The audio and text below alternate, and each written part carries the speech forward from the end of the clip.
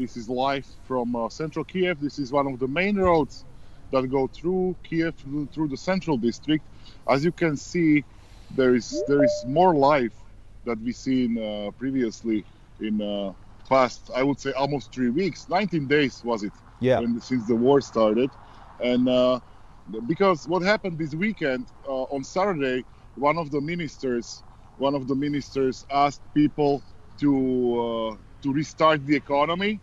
You can see people on bicycles. You can see cars. I mean, the traffic is definitely picked up, especially in downtown. I mean, there was a lot of traffic in Kyiv when you were in the outskirts and people were fleeing and stuff like that. So there were traffic there, but not in the downtown. Downtown was pretty much a ghost town. Usually, when you see cars, it was 6 cars on a road, and now you can see 50, 100 cars, and they are moving. And it's not just ambulances; it's people who are going to their jobs.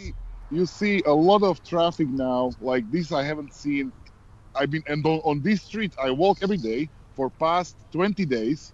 This is the first time I see something like this.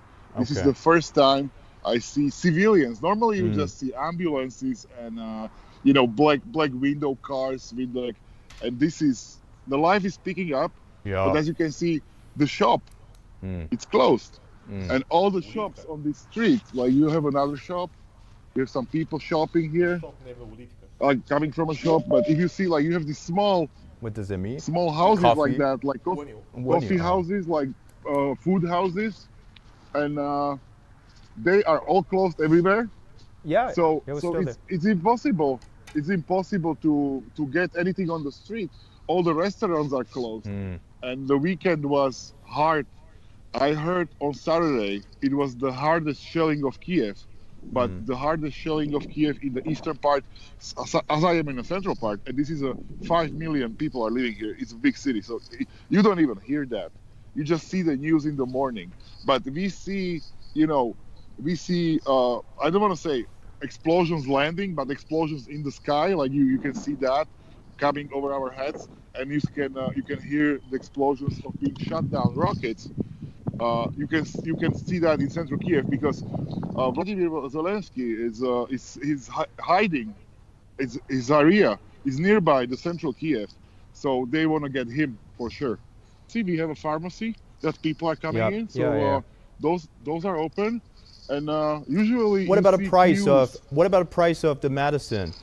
Is it going up, or after the conflict outbreak? Some of the prices are going up, especially the gas. The gas. Then what about medicine? You said it's the farmer. Medicine is the same. But I think that they are still doing the supplies. Yeah. They are still doing the supplies. Oh, sorry. It's the army. And I cannot show that, so I had to. I had to lower the camera. That's the rules. Okay. Because I'm accredited, and I cannot show what passed where anymore. Thank you. Okay. Thank you. Be safe.